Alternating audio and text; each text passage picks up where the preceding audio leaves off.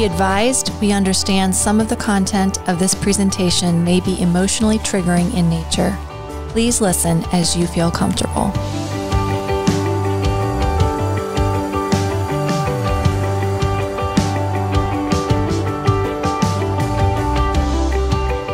Welcome back, everybody.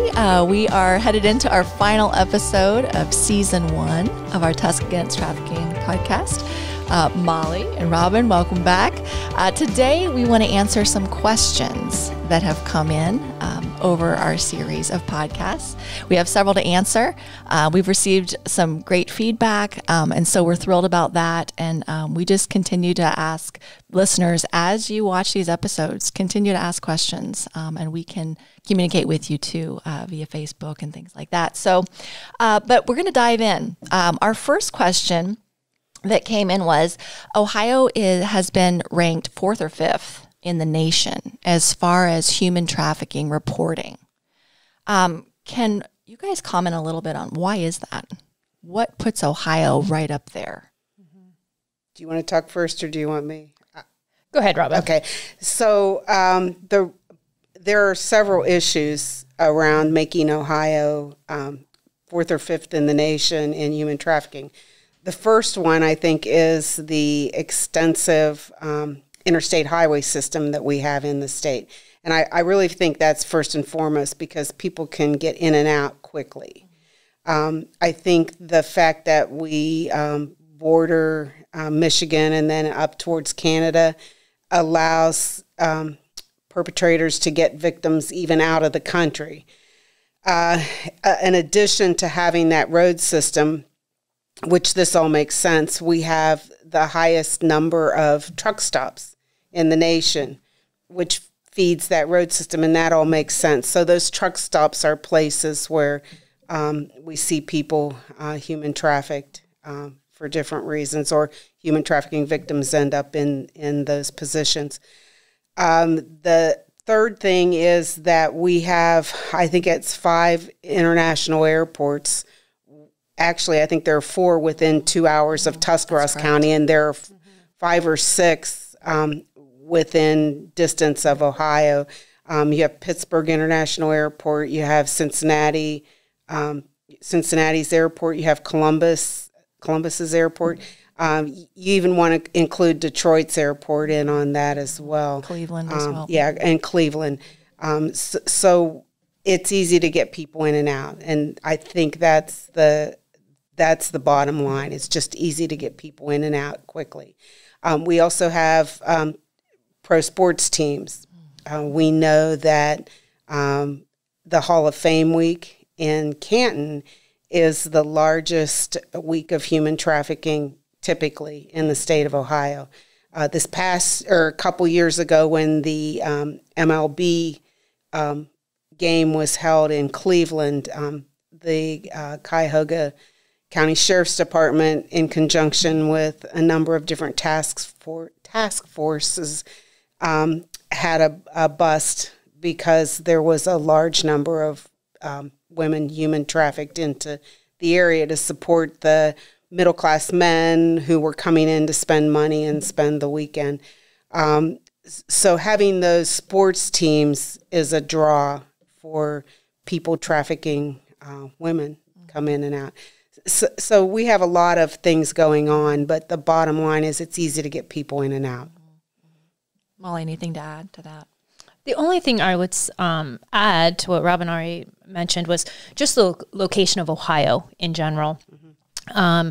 I believe, you may know the stat better, is it 8 hours within like 60% of the counties? Yeah. 60% of the U.S. population is within 8 to 10 hour drive. Yeah. Mm-hmm. So if you really think about that, we have such reach to our nation's population. Mm-hmm. And so just the location of Ohio makes it a prime location for human trafficking. And the agricultural aspect too, when we think about, like I guess more or less what I was talking about related more to sex trafficking, but if you're thinking about labor trafficking, we have a huge agricultural need. And a rising immigrant population. Yeah, exactly. Okay. All right. Yeah, those are some key issues that is going to put us right there at the top, 4th or 5th. And again, we do have increased awareness. So there is increased human trafficking reporting, which is a good thing that we're getting more awareness out there. I think that's a really key issue to remember. We're talking about fourth or fifth for reporting. Right. Mm-hmm. And so, again, just human trafficking is so underreported. You know, it's hard for us to really know what's going on everywhere. Well, and those stats are coming from the National Human Trafficking Hotline, which doesn't necessarily encompass all of the data that we know exists. Right. Human trafficking, that's another issue. Collecting data around human trafficking is really very difficult because it's collected by 4 or 5 different entities, and so it's sporadic, and we're not sure that it's combined appropriately. And there's such an emphasis on not duplicating counts that I feel like sometimes people get left out of the count because we're worried about them being counted somewhere else. Mm-hmm. I would say that a legitimate source of reporting is through the PolarisProject.org, right, where the human trafficking hotline is housed. So again, that's a great resource for us to check in with, is PolarisProject.org. So if you're interested in learning more. Okay, Robin, we're on the topic of Ohio. What another question that came in was, what legislative laws does the state of Ohio currently have in place to protect victims of human trafficking? I think the very first federal law that pertains to Ohio is the Trafficking Victims Protection Act of 2000, and that kind of started the ball rolling. I'm not going to go over all of the legislation that exists because there are so many different pieces.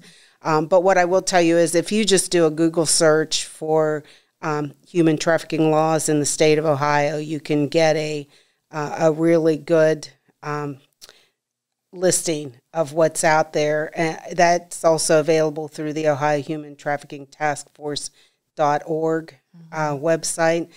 But I do want to talk about 2 pieces of legislation that are, as far as I know, they haven't actually passed and are in place now. But one of them I heard Senator Tim Schafer talk about. And somehow or another, he used to be connected to Tuscarawas County. I don't know what that is, but I think it was part of his district before some redistricting occurred. But he's currently out of the Muskingum County area. He, along with I think it's Senator Fedora, are sponsoring a legislation that basically, if I understand it correctly, treats human trafficking as a business, which is what it really is. I mean, it's a criminal activity, but it's a business, and we need to keep that in mind. But part of the issue around that legislation getting passed is that legislation requires keeping a list of Johns available to the public.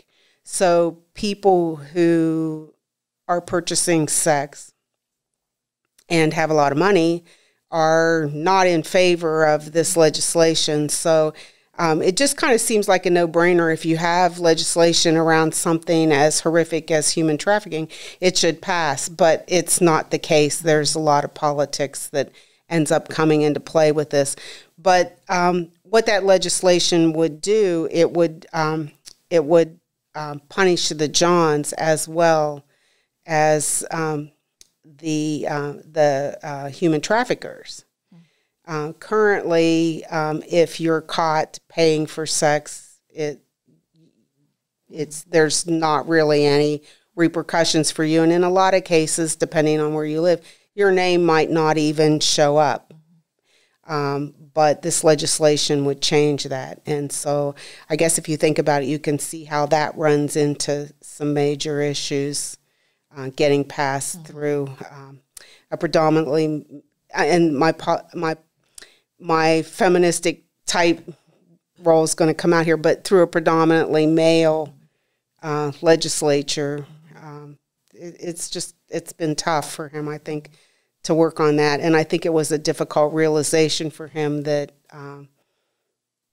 it's the good old boys network that sometimes takes charge. So anyway, that's a piece of legislation to look into. The other piece of legislation has to do with 16 to 18-year-olds being treated as adults. And this, Ohio is the only state in the union where 16 and 18-year-olds are treated as adults in human trafficking definitions. Okay, 16 and 17-year-olds. 16 and 17-year-olds. Okay, gotcha. Yeah, 16 and 17-year-olds. Gotcha. So if you're under 18, Gotcha. yeah, I'm sorry. Okay. No, yeah, that makes sense. So that really doesn't make any sense. And I'm not sure why that delineation occurs. But if a victim is under 16, you only have to, you don't have to prove, what is it? You don't have to prove force. So it's fraud and coercion, which is a lot easier. But if there's 16 or 17, you have to prove fraud, force, or coercion before they are considered trafficked. And I'm not sure why 16 and 17-year-olds are treated differently, especially with what we know about brain development and how kids act. And so why Ohio? Why has that been such a, you don't know what you're saying? I don't know. I don't know if this is the reason, but in Ohio, 16 is the age of consent. So I'm guessing that it's probably tied to that. Although I don't take that as absolute truth, but I'm just thinking that that's probably the correlation there. Okay. But that's the law, and it's just been very difficult to get that changed for some reason. Again, going back to a male-dominated legislation, I think that, I don't know, talking about human trafficking is, talking about and having people understand human trafficking is just sometimes really difficult. And so I think if you're looking at legislation and how that should work based on just logic, it's just not there. I mean, we see that happen, in my mind, when law enforcement picks somebody up and identifies a 15-year-old as a runaway because that 15-year-old connected with a friend and left home, that's not a runaway. That's human trafficking. If that 15 or 16-year-old girl moves in to another county with a guy who says he's gonna love her and take care of her, and all she has to do is have sex to bring rent in, that's human trafficking. But sometimes we don't see it that way. We see that she's making that choice. And anyway, I think that those kinds of thought processes drive legislation. Kind of seems unrelated, but in my mind it is. Okay. All right. So those two pieces of legislation are currently in the House waiting to be processed and passed. Okay. All right. Thank you for sharing all that. Okay. And another question we had, what is being done in the community here to help survivors? Molly, you want to take that one? Yeah. So we have been working on two big, I think, things that we're doing here in Tusc County. The one is we have started a drop-in center. And so I'm really excited about that. That is occurring every third Wednesday of the month. Okay. They're at the Off the Wall Ministry Center. Okay. They are allowing us to use their building during that time.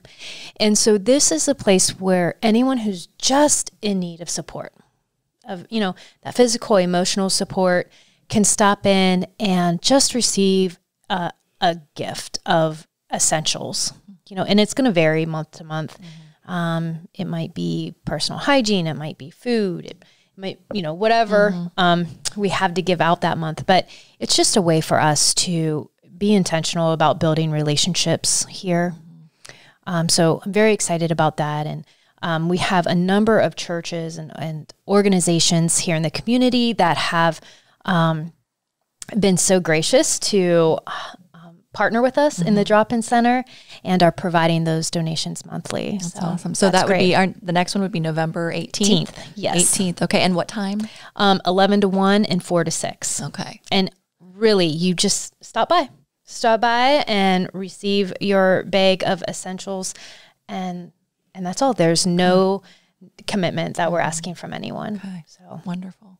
And I just want to say that's another great example of community collaboration in this county, and how people can be intentional in creating relationships with people. And in the discussion with Angel that I had, which if you only watch 2 podcasts, the 2 I would ask you to watch are the one with Angel and the one with Adam Fisher and Suzanne Lewis Johnson on the internet safety. But one of the things that Angel kept talking about was her relationship, how she had that one relationship, that one person who seemed to believe in her. And I feel like that's what this drop-in center is creating for people who need a little bit of That's right.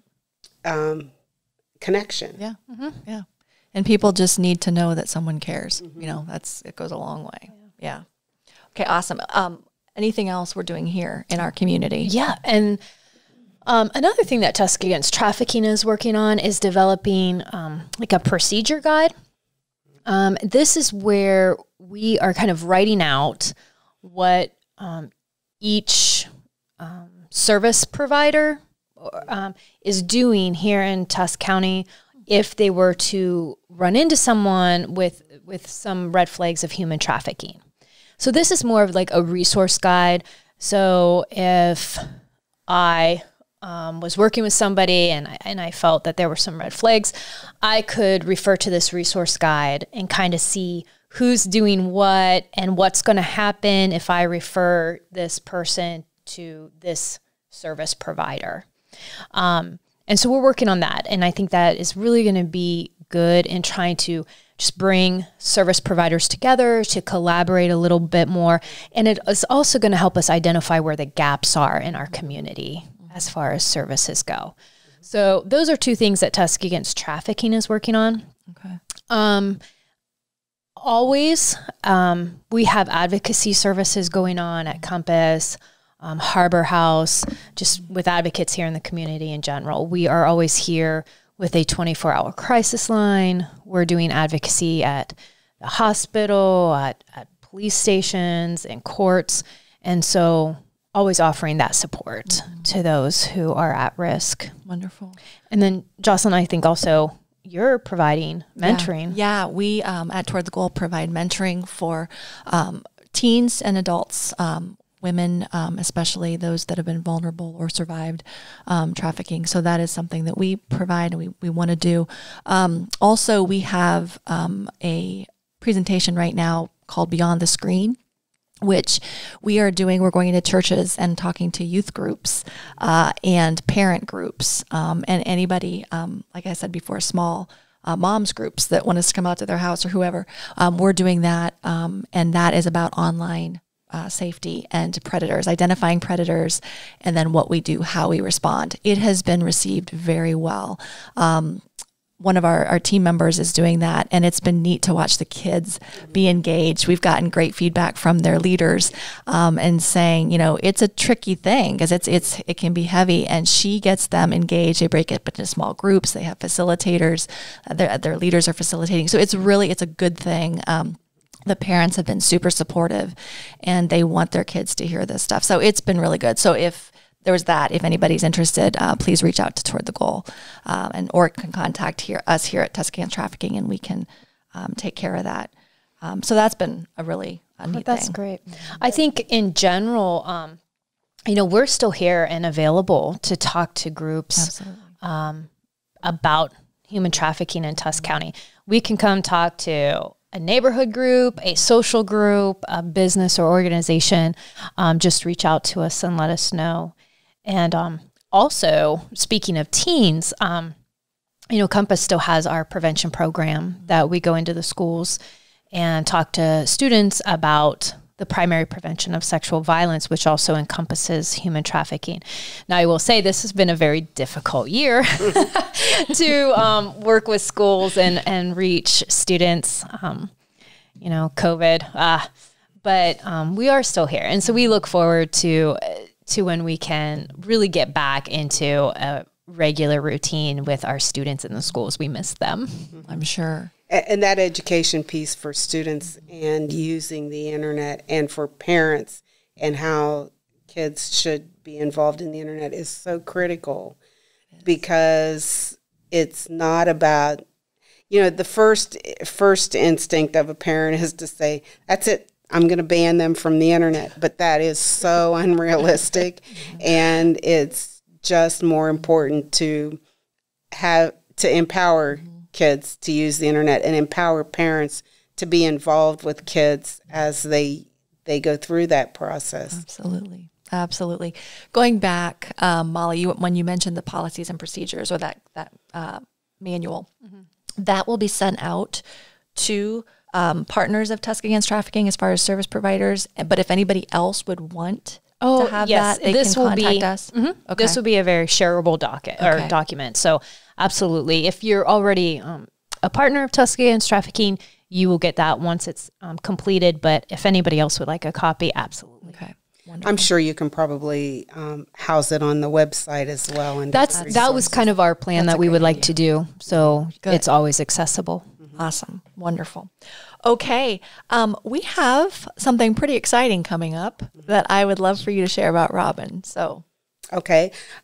We are working with Grace Tellez, who is with Advocating Opportunity, which is an agency out of Columbus, and with Emily Dunlap, who's an attorney in that agency, to have an online training specific to labor trafficking. Grace Tellez brings so many years of working with labor trafficking victims, that experience to the table, that we're really excited to have her do that for us. We are currently hoping to have this the first week of December, starting November 30th through then. We're going to try to schedule a date in there. But we're very excited about this opportunity. It will be an online training, obviously. It won't be lengthy, probably an hour to an hour and a half. She's going to talk about labor trafficking victims and how labor trafficking occurs, and also talk about resources that can help labor trafficking victims. So I'm really excited to get her in on this. She has a lot of expertise, and Emily Dunlap is an attorney who has very closely worked with the Ohio Human Trafficking Task Force and provided a lot of resources for victims as well. So it's going to be a great training. Wonderful. And we'll promote that on our Facebook page. On our Facebook page, and we hope that all of our partner agencies will promote that as well. Okay. Robin, would you say that the training will be appropriate for just our general community, or is it really aimed at service providers? I think it will be appropriate for the general community, but she will talk about the different levels of visas. So there will be some information that would be appropriate for agency providers to help them understand what a human trafficking victim can do to get out of that pipeline. Okay, great. So, and people could sign up then through that. There'll be a link, and people can sign up. Yes, okay. Awesome. Compass has graciously agreed to host that through their Zoom platform. So that makes me really happy, because Rhonda has the expertise in setting that up, and so we'll be promoting it through that. Awesome. Great. Well, thank you for the hard work you've done in organizing that, contacting them. Wait till it's done. Hey, we're excited, though. That's awesome. Yes. So, awesome. Okay. Anything else you ladies would like to say before we sign off here?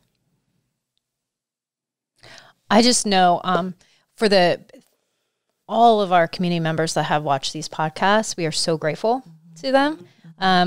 Really just hoping that this was educational for our listeners. And like you said earlier, if there are still questions, reach out to us. That's what we're here for. Absolutely. Yes, our Facebook page is always there, and we are between those of us who monitor it, we are responsive to what's going on.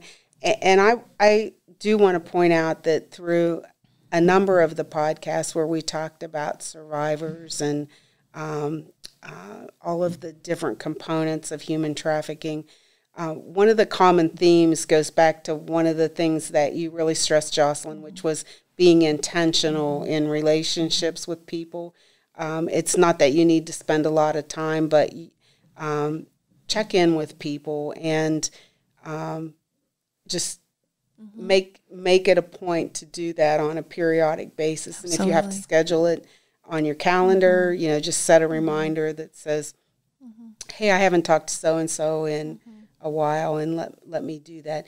And it's those intentional relationships that seem to be a lifeline to people and maybe sometimes keep them going when they're in their deepest, darkest place. Absolutely. Again, people want to know, we all want to know that somebody cares and that we're not alone. And so as people come to our mind, we can do that, schedule it like you said, but just follow through, just care, make an effort. So wonderful. Well, excuse me. Thank you so much, listeners. We have truly appreciated being able to do this. It's been fun with you ladies, but it's been a privilege to serve you in this way. So thanks again, guys, for the time. Thanks to Josh, and Get Level Podcasts. We were just very thankful to him and the job that he's done. So thanks everyone for tuning in to season 1 of Tusc Against Trafficking Podcast.